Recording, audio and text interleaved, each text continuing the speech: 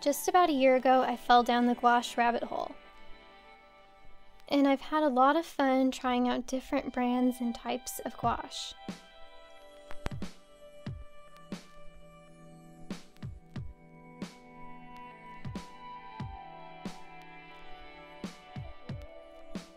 So far, I have reviewed 2 major brands of acrylic gouache on this channel. SoFlat Matte Acrylics by Golden and Acryla by Holbein. SoFlat has the most matte and opaque finish I have seen so far. It's gorgeous. But I don't like the jars it comes in, or the fact that the paint needs to be stirred prior to every use. Holbein is beautiful too, but the tubes are so tiny and it is super pricey. Both of these paints are a lot of fun to use, but I want to investigate all of the alternatives.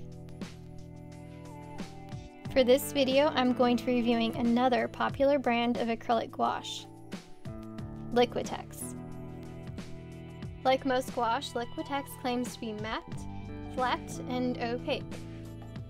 I'll be assessing those and other qualities, and at the end of the video, I'll be assigning Liquitex a letter grade.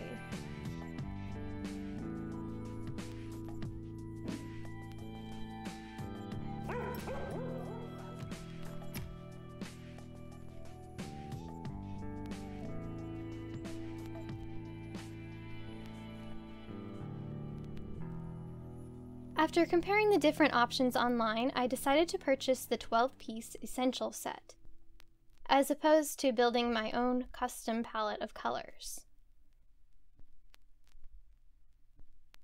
I also purchased one other color separately, this cadmium-free orange, but we'll come back to that later. The bottles in this set are pretty small, at 0.74 ounces each, and had I opted to build my own palette of colors, I would have had to buy these much larger and much more expensive 2-ounce bottles. You can't buy this smaller sample size individually, so if you just want to sample a decent range of colors before committing, I think this is the most economical way to do it. At the time I recorded this video, this set was going for about $55 online, whereas this similar set of Acryla by Holbein was going for about $82. Neither one of these sets are what I would call cheap. Keep in mind that these are both considered professional grade, but Liquitex is clearly less expensive. After examining the range of colors and pigments in the set, I was happy to discover that it contained most of the basic colors I prefer working with. The 12 colors in this set are primary yellow, scarlet, primary red, dioxazine purple, ultramarine blue, primary blue, emerald green, viridian hue, yellow oxide, burnt sienna, titanium white, and Mars black. One of the first things that caught my attention were these negative reviews online saying that Liquitex dries to a satin finish. For an acrylic gouache, this is a pretty big deal. The matte finish is the major draw, so that was one of the very first things I wanted to look into. I started by making some swatches of each of the paint colors on some inexpensive watercolor paper. Specifically, I was looking to test the consistency and uniformity of the paint. Is it streaky, opaque, or translucent? Is the paint finish uniform? Are the brush strokes visible? It's tempting when you get a new set of paints to skip this step, but I feel it's a really important exercise to go through.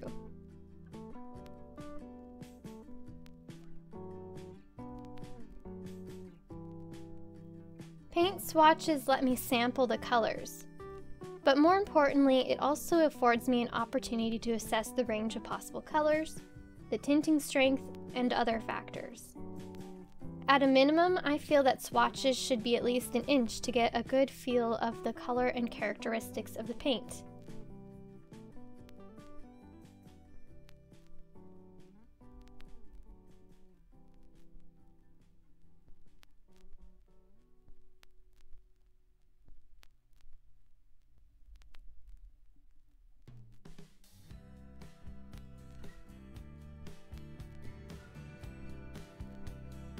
I also sampled the tinting strength of each of the colors, using a 50-50 ratio of whites.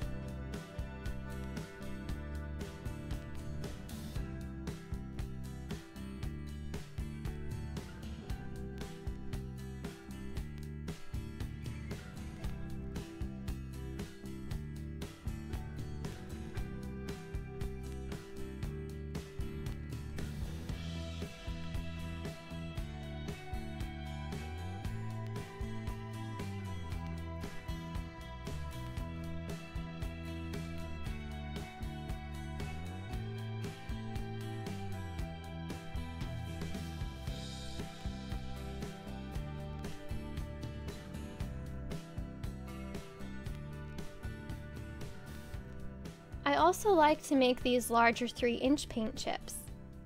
I feel that it gives me the best idea of how the paint performs. What I noticed at this stage is that the performance of the Liquitex gouache was quite variable. Some colors and pigments performed better than others, which wasn't really shocking to me given the natural variations of pigments. Some pigments are just naturally suited better for gouache than others. This burnt sienna was one that I felt turned out really beautiful. It came out absolutely matte and opaque. The brush strokes are virtually invisible, and the color is really rich and intense.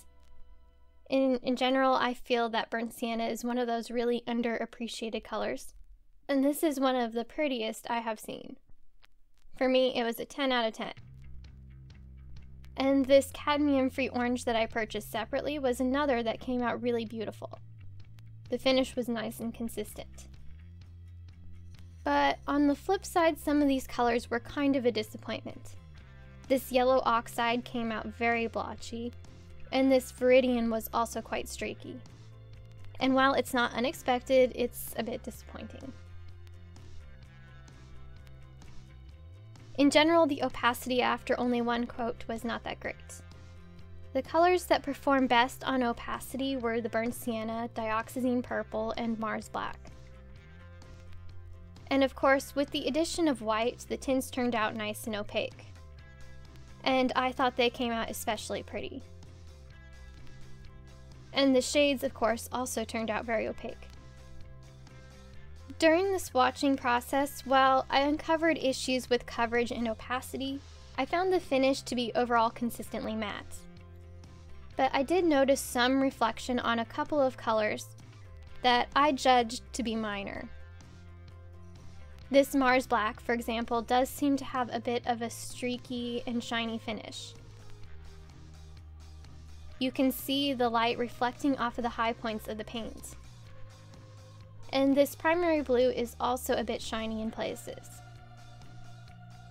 This is why I like to make these larger swatches, because this is something that I may have missed on my smaller 1-inch swatches. To assess the range of colors, I made this color chart where I combined each of the colors in the set in a 50-50 ratio. The colors across the diagonal represent the pure colors straight from the tube. In terms of selection, I thought it was a good range. There's a good selection of greens, the violets are really nice, you can get a nice turquoise and teal from the viridian. Now this set doesn't have a magenta, so it's a bit limited there, but this primary red gets you fairly close, and it also produces some nice deep crimsons. So for most situations, I'd say it's a strong selection.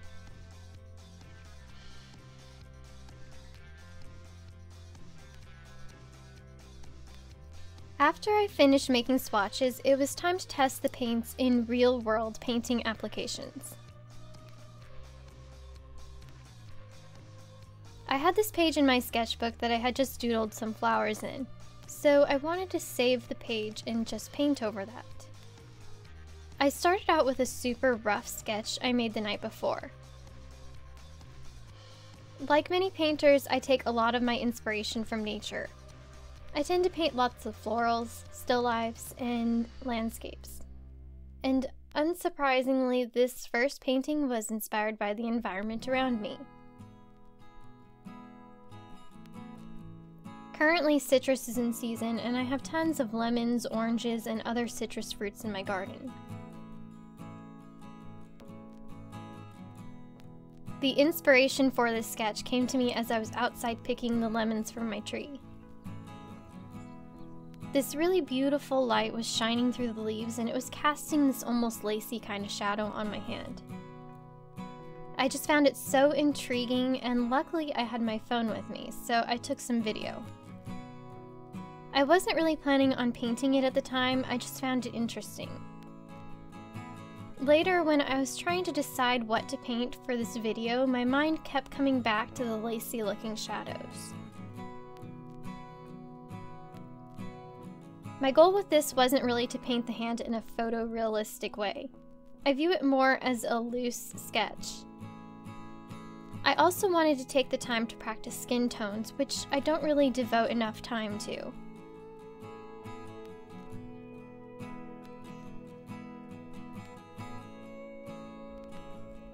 I wanted the sunlit part of the skin to be quite warm, so I mixed that color using quite a bit of this scarlet, which is an orangey red.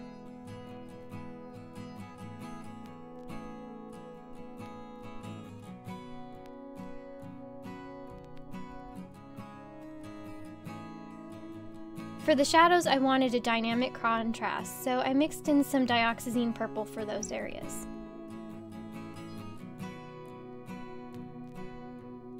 Dioxazine purple tends to dominate other colors and mixtures. It's a very strong pigment, so it provided me the bold contrast I was looking for.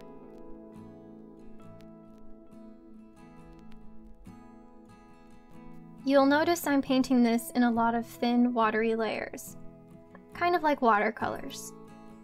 With gouache, I really enjoy exploring the contrast between watery layers and thick, opaque layers. So in this case, the transparency you see is a stylistic choice, not a reflection necessarily on the paint's opacity. We'll see some more opaque paintings coming up.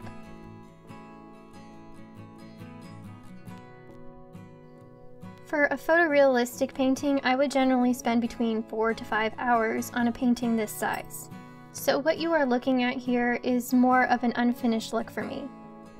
Some of the colors are a bit more bold, like these greens, and it's a little abstract in ways. I didn't really budget enough time to reach my normal standard of realism, but I thought in its unfinished state it was still kind of interesting, so I thought I would share it anyway. Hopefully, if nothing else, this gives you a little insight into how I build and progress through layers, and the time it takes me to reach various stages in a painting. For the second painting, I decided to keep with the citrus theme. For this painting, I picked a mandarin off of my tree. Although I do work off of reference photos the majority of the time, and I think it's a great tool, I also try to make an effort to paint directly from life on occasion. So for this painting, that's exactly what I did.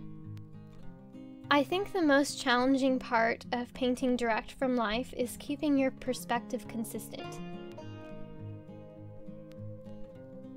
If you tilt your head too much in one direction, you can subtly shift your perspective without realizing, and introduce some inconsistencies that way. So it's an interesting challenge.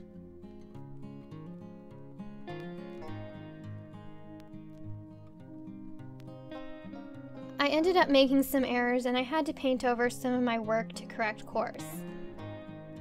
This is one of the reasons why I love acrylic paints. If you make a mistake, it's just so much easier to paint it out and start over again.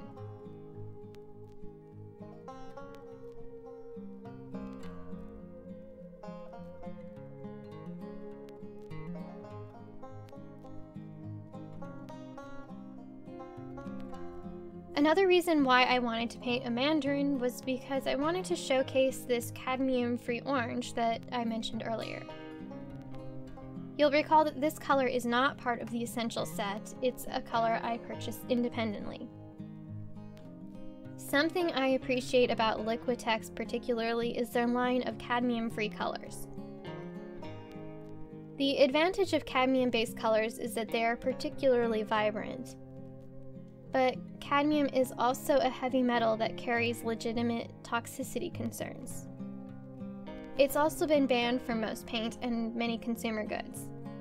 One exception, of course, is artist paints and pigments.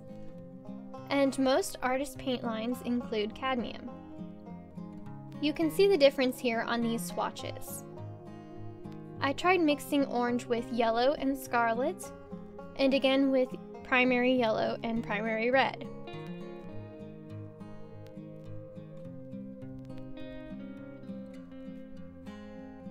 Both combinations obviously produce orange, but compared to true cadmium, they are a bit muddy looking.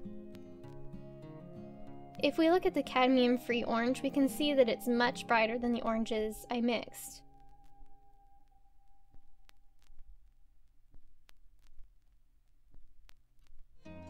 The main concern with cadmium-based pigments is exposure through inhalation of the pigment. So this refers to exposure from the raw powdered pigment, from sanding, or from spray painting. So those are all things that you want to avoid with cadmium. I do use cadmium-based pigments occasionally, so by bringing this up, I'm not trying to scare anyone. I'm just trying to highlight something I appreciate about Liquitex.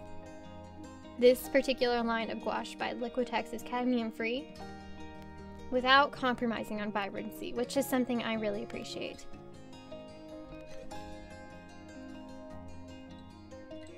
Whenever I do reviews like this, I always feel like I need to make at least a few different paintings before I can speak with any authority on the product.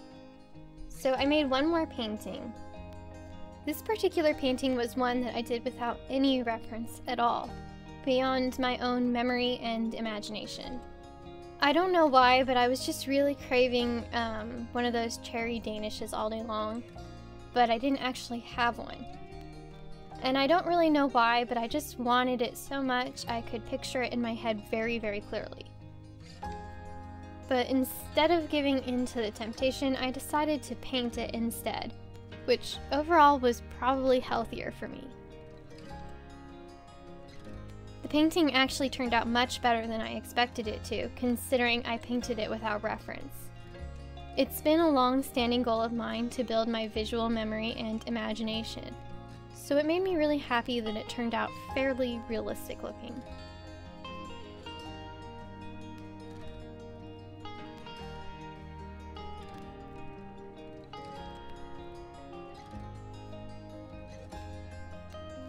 So in the actual finished paintings, I didn't see too much evidence of the satin finish that people were complaining of, except for this tiny blotch of paint here on this painting, which this was the Mars Black again. And even then, it was really hard to see, and overall it wasn't really very noticeable. I do think that the consistency of the paint could be improved, but to me it is clearly a matte finish.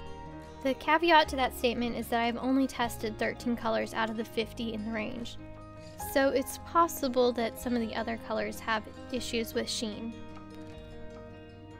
Something else I wanted to comment on was the packaging. Generally speaking, I don't like paint jars, I prefer tubes. The nice thing about tubes is that you don't have this trapped pocket of air slowly drying out the paints. Also, pouring paints out of jars is just messy and annoying. That being said, I have to give Liquitex credit for what I consider to be a thoughtful jar design, as far as jars go. I like that this particular paint has a nozzle at the top for squeezing out the paint, so that I don't have to pour or scoop it out. So that was nice. People also often ask about the odors of the paints, so I'd like to just briefly address that.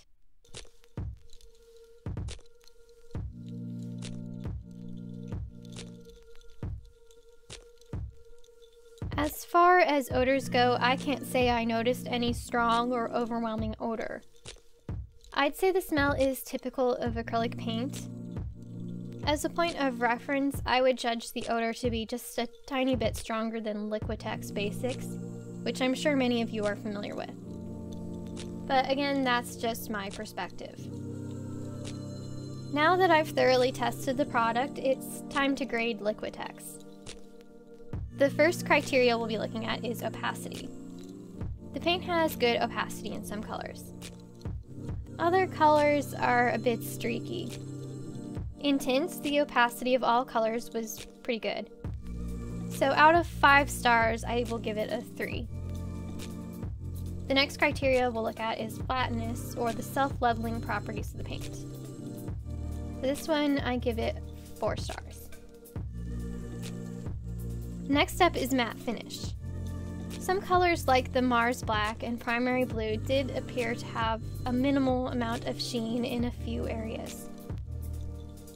Overall though, across the range of colors I sampled, the finish was matte and flat. Now I haven't tested all the colors, so it's entirely possible that there are more colors that have issues with sheen consistency. But based on what I personally observed, I'm going to give them 4 stars. The next criteria is range of colors and vibrancy. I felt the colors were vibrant and pigmented, so I'm going to give them 5 stars. The last category is the overall result or aesthetic of the finished painting. In other words, does the paint produce what looks like a gouache painting? When I compare my finished paintings, I think it's really difficult to tell the different brands apart.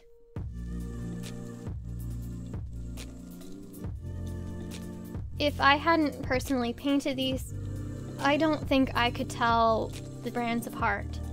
The end result is really similar. So I have to give them 5 stars on this one. So tallying it all up, I gave Liquitex 21 out of 25 possible stars.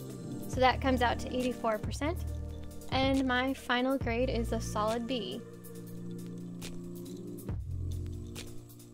If you are looking for a lower cost alternative to Holbein's Acrylic Gouache, I would say this is a good alternative, but only if you are willing to tolerate some inconsistencies in opacity and sheen. Overall, I liked the paint. I hope this information was helpful to you. If you'd like to see more acrylic gouache brand reviews like this one, be sure to check out this playlist. Thank you so much for watching. Bye!